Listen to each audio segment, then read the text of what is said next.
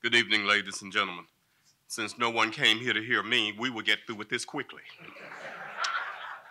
I am Cato Johnson. I'm Vice Chair of the Board of Trustees and a member of the Board Athletic Committee. And it is my pleasure to welcome you here today.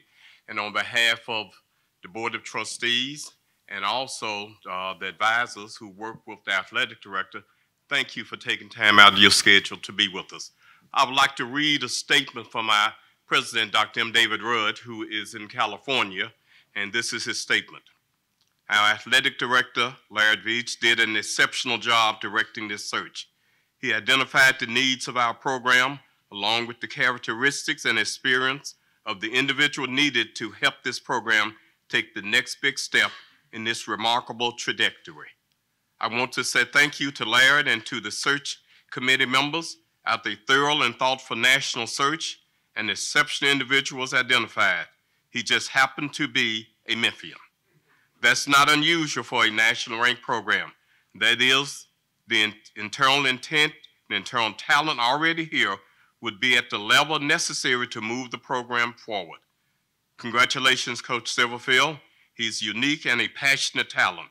His expectations for this program are to compete at the highest level, and I am confident that he will build on a well-established foundation to help us take another step forward for Tiger football. Ladies and gentlemen, at this time, I'd like to introduce our Athletic Director, Larry Veach.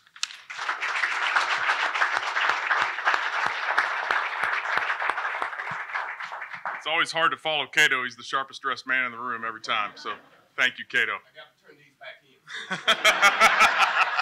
There you go. I want to thank Cato, and I want to thank President Rudd and several folks that were really surrounding me through this process and advising and supporting me as we move forward. First of all, a few of our trustees, in addition to Mr. Johnson, Dave North, Brad Martin, and Alan Graff were instrumental through the process.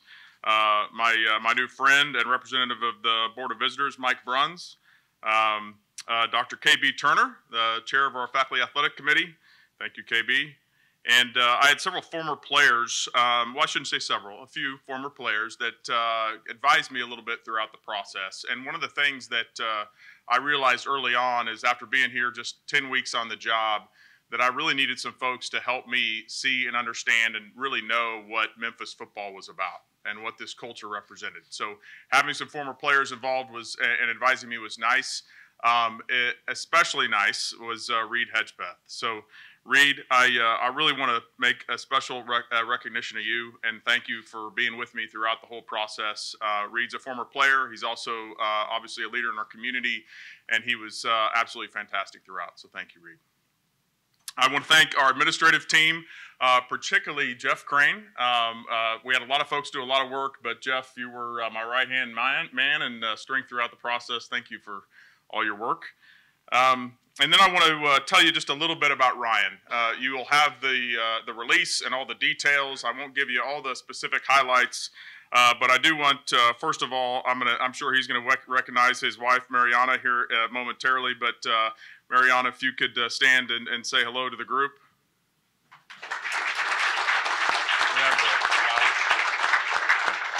We have some flowers over here that we will allow you to pick up there at the end. Go ahead and do it now. That's great. She's eager and ready. That's good. It's been a while. It has been a while. Been waiting for a little while.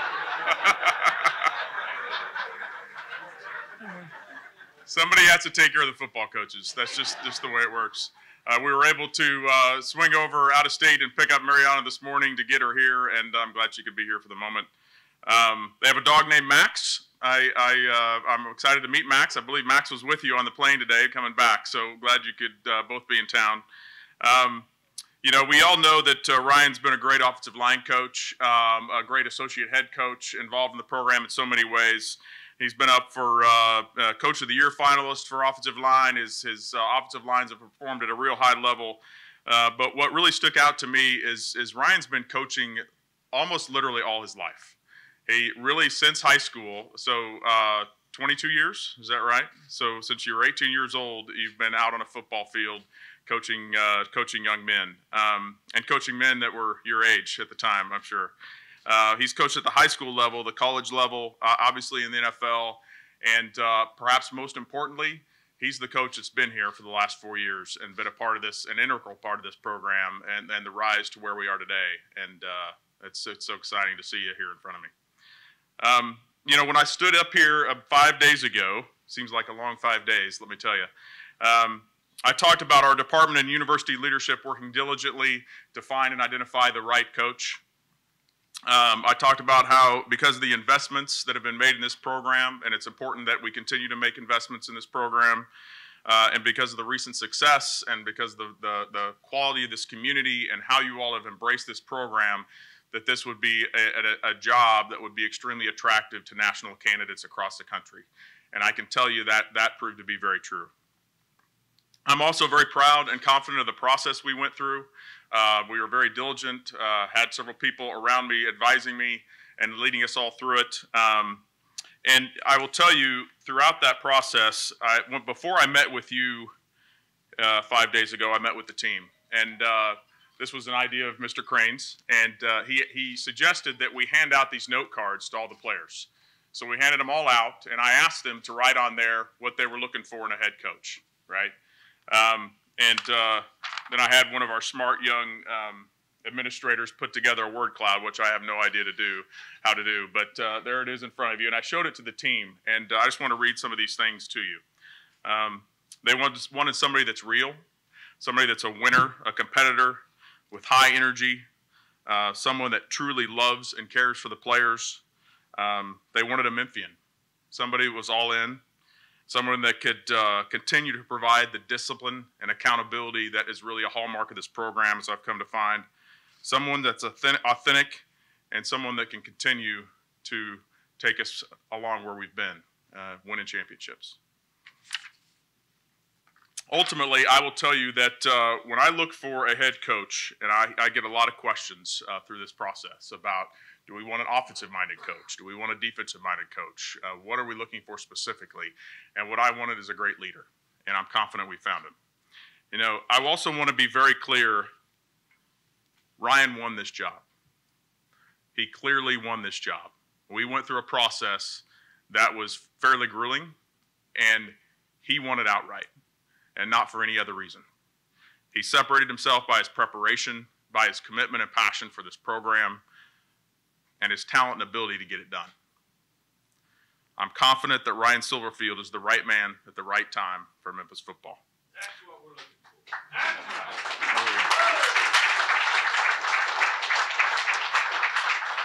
I'm truly excited to come alongside him and support him and all our coaches as we move this program forward. So with that, I ask you to help me welcome the new head football coach for the Memphis Tigers, Ryan Silverfield.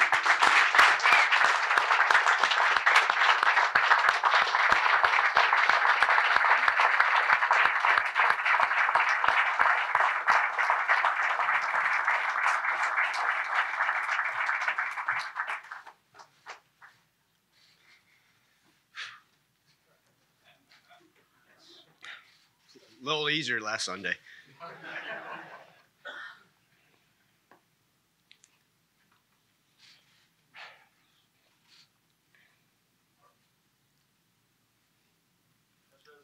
There you go.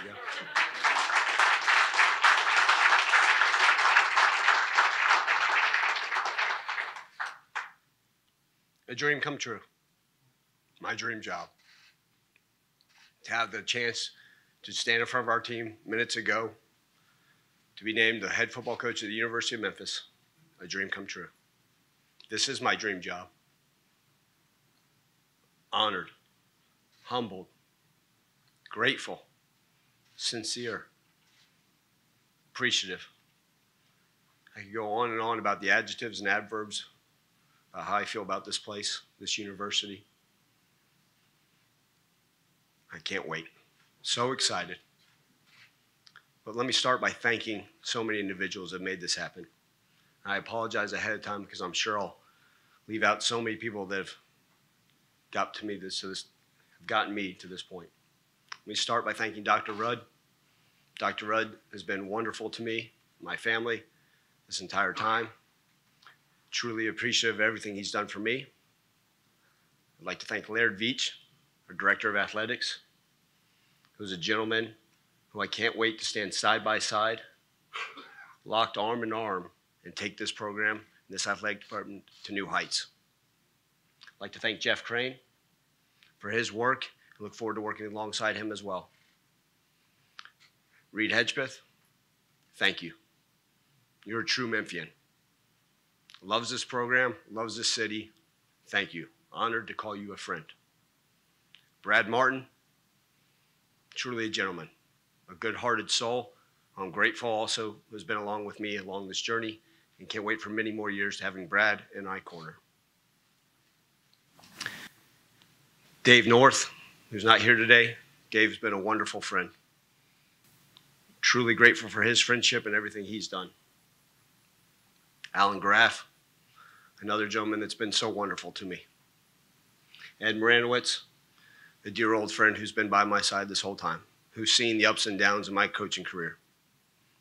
There are so many of you out there today. I wish I could name all your names, but I can look at you right now and know how grateful I am to call you guys friends. Thank you all for your support. Along this way, there's been so many people that have gotten me to this point. Right? When I was 18 years old, as Laird just mentioned, coaching at a high school in Jacksonville, Florida, and then at the age of 20, coaching at Division III school as a D-line coach in the middle of nowhere, Virginia, to having the opportunity to be a head high school coach at a young age, to coaching in the NFL, to finally coming to what a place I call home, Memphis. I'm so honored and grateful for all those coaches, all those players along the way. But I'd be doing a disjustice if I didn't thank the current players on this Memphis roster. I think there was slight joy and excitement a few minutes ago when I had the chance to hug most of them, if not all of them. And that's where the joy comes from. To see those young men that I will have the opportunity to lead, along with the rest of our staff, to sense a genuine excitement for me to be their next head football coach. Pure joy. It warms my heart. I'd like to thank the city of Memphis. I'm one of you. Couldn't be here without you guys, your support, the former Tiger players, everybody. So grateful. Again, there's plenty of people that I'm probably leaving out. But last and certainly not least, I got to thank my rock.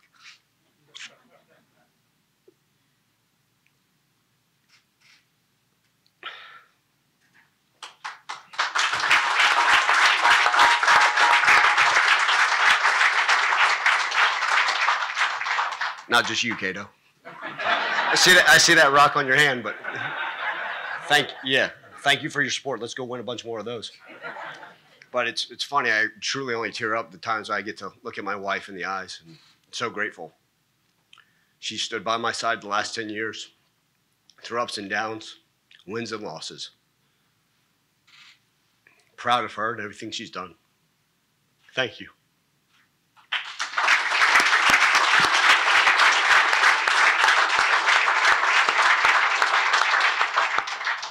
I guess they say offensive line coaches shouldn't cry, but I'm a head coach now, so gosh darn it, I'm going to do it. With all that being said, I want you all to know that the direction this program is going to be held, it's going to continue to go in the right direction. We're going to do it the right way at all times. I constantly throw out terms like structure, standard, and accountability. Those are the words I threw out to our players in our team meeting not too long ago. We're going to do it the right way.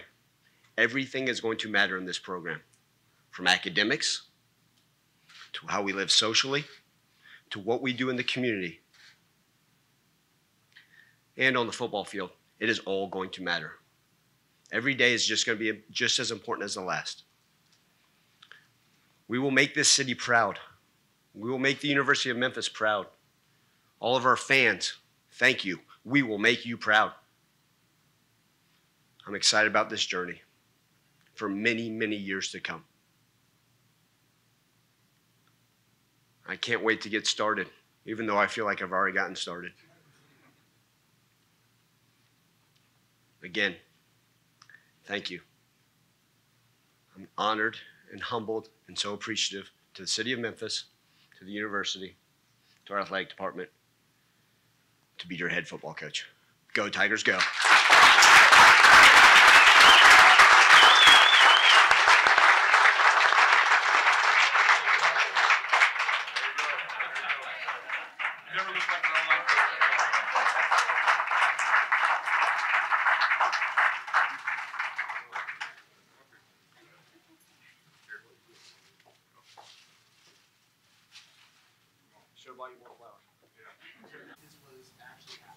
Yeah, my mind's been racing for a long time since Saturday night, and almost now a full week later, and this opportunity, like you said, my dream job, and all it means is I just need to work harder, right? No days off, no hours off. I haven't got a lot of sleep. So when Laird actually came by my house last night and offered me the job, true excitement, felt honored, grateful, and ready to get to work. Also have a pretty darn good opponent coming up in Penn State, so that went through my mind as well. But just excited to hit the ground running. And when he gave me the interim tag, I told him I'm going to treat it just like it's my job. And I haven't stopped since, and I won't stop till you guys drag me out of here. So that's how I'll treat it, and I'll treat every day the exact same. I'll give it my all to this university and this football program. Coach, sure. Well, let's first go on and say when you went into the meeting room with the players and looked at them, I'm sure they had an inkling already, but give us a little sense of what that was like for you and what you saw. Pure joy. Some hugs, some clapping, some emotions. I think you realize the impact you can make on the young men, the student athletes here at the university. When you get to see them share the same type of joy you do, that means maybe you've made a difference along the way. And that's what this is all about. It's my job as a head football coach to serve our student athletes. It's our assistant coaches' jobs to serve our student athletes every day in everything we do, all parts of life. And to see some of them with smiles as big as mine, pure joy, pure appreciation, hopefully for a little part that I played in their life and the part that I will continue to play in their life, that gave me so much happiness. And at the end of the day, we got a lot of work to do, and they know I'll hold them accountable, and I think they're excited about that, and we've got a bright future ahead of us. Coach, what did it mean in this last few days, the support you've gotten locally from current to former players? Were you surprised a little bit by how local everybody was in supporting you, and what did that mean to you to have that support? Sure. Really meant more than words I can put in words, truly. Because if the current players, the former players, and people that I've been associated with believe in me, it gives me a chance to say that maybe I've done it the right way along the way. And that's how I want to approach every single day. Do it the right way all the time.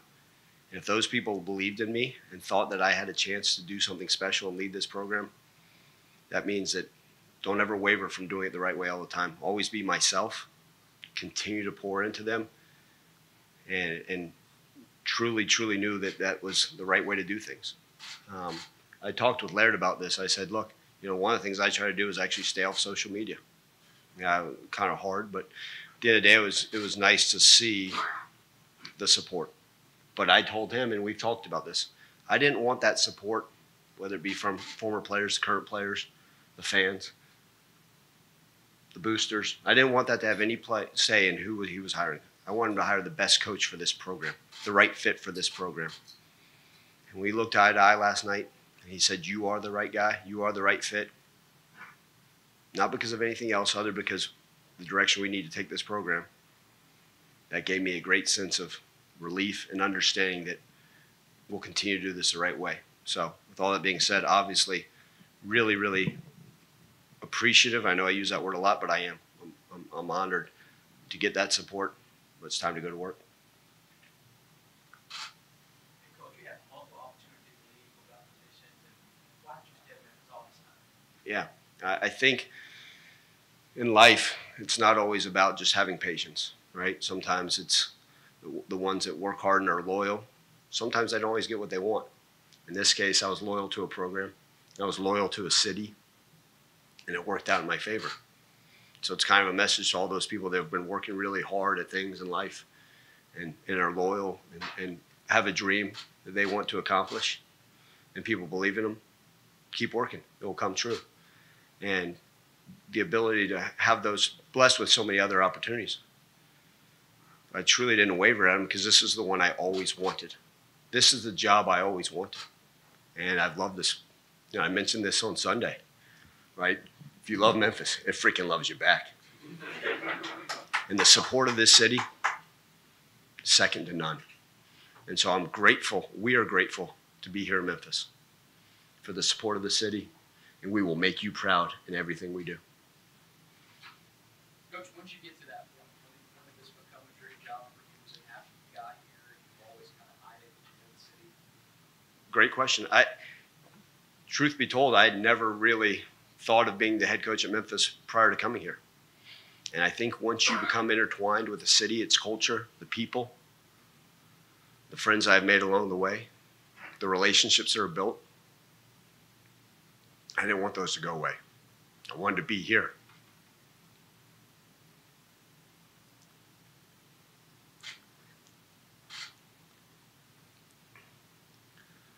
And so, excuse me,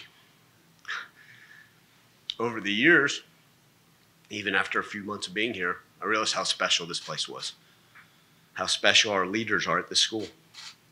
There's a great sense of pride in being a Memphian. We wear 901 on our sleeves and on our heart. And the way the support from this university, from this athletic department, from the leadership top down, that's when I realized this was a dream job. I'd never wanted to let it go. And it led me here today, and I'm so damn honored. What are things you'll take from Coach Norvell that you could use? And who are some of the other guys in the past that will make you be as a head coach? Yeah, great. You know, I did not do my due diligence by thanking Coach Norvell. I was wrong for that. And so Mike Norvell gave me this opportunity to come with him. So let it be known that I am so thankful for Mike Norvell. If it weren't for him, I wouldn't be here. His friendship, his trust, his guidance, his leadership, I will value till the day I die. Truly a man that did the right way. Not just on the field or in the X's and O's, but did the right way. Respected by his peers, respected by the city, respected by the fans and the players. So I'm thankful to Mike Norvell. I'll forever be indebted to him for this opportunity. Learned a lot. We talk about the culture of a place. He helped build this culture. And I learned that there's a right way to do things. And so for that, those things will continue. We will continue to build our culture stronger and do things at a high level. There's a lot of other coaches. Coach Corky Rogers, a guy that's a Hall of Fame in Florida High School Association. Give him a lot of credit. Guys like George O'Leary along the way, right? Marty Favret, the head coach at a Division III school, gave me my first full-time job. Grateful for Brad Childress, Leslie Frazier, Mark Sussman, an athletic director that hired a 23-year-old that had no idea what he was doing a long time ago in Savannah, Georgia. You know, grateful for all those people. And that's what led me here. And in this coaching profession, you learn from everybody. I learned a lot from our assistants that have been here at Memphis since I've been here. And I will continue to learn. So speaking of that assistant question, that's what everybody wants to know on the bowl game. How do those negotiations go, and how can you hit the ground running? Sure. As things stand right now, the assistants that are currently in place will coach with us through the bowl game. The Cotton Bowl is a big game. We're excited about it. And that's all I can say on that. We've got a great group of assistants. Obviously, you don't win the many amount of games that we've won here without having a great staff, our support staff, from everybody in this room, our academic support, Sherry Schwartz, who's been my sidekick, who's can't wait to continue to work with her. Those type of people, they're the ones that make the wins occur on the field. And but our assistant coaches will coach with us through the bowl game and then we'll figure it out from there. But right now, grateful that they're by our side as well. Coach, you talked about all the different stops you've had along the way. Is there ever a point that you doubted a day like this could ever be possible?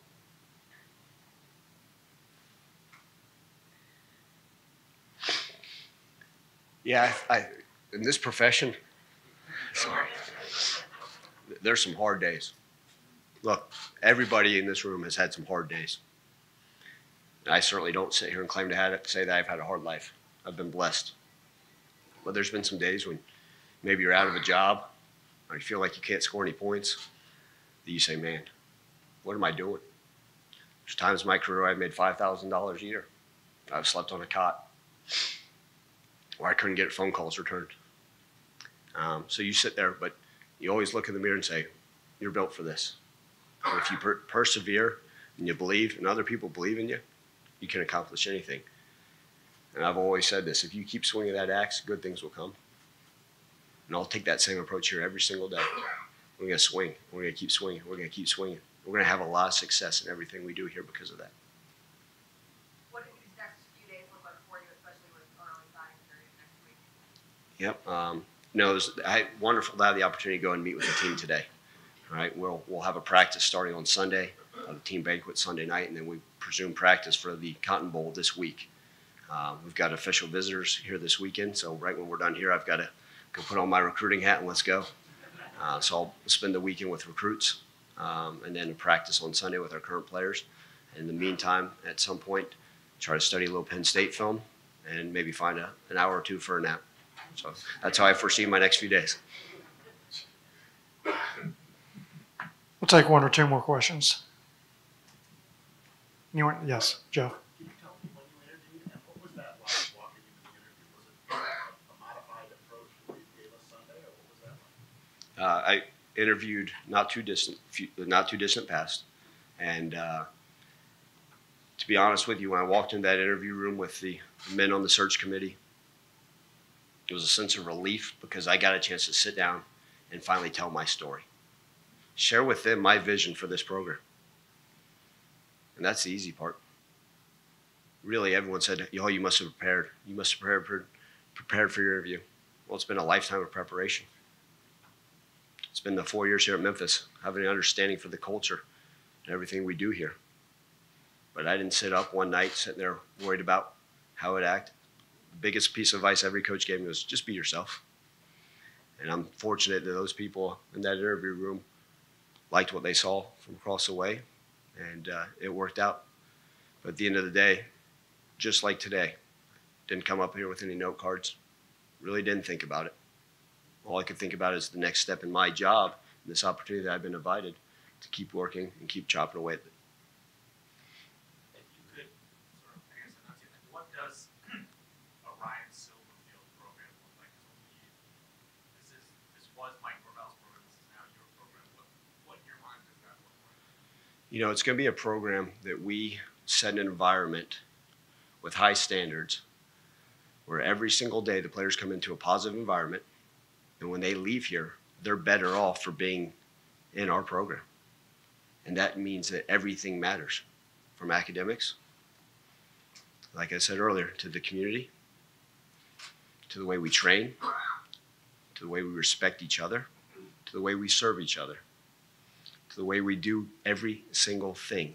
It will matter, right? To the way we talk to each other,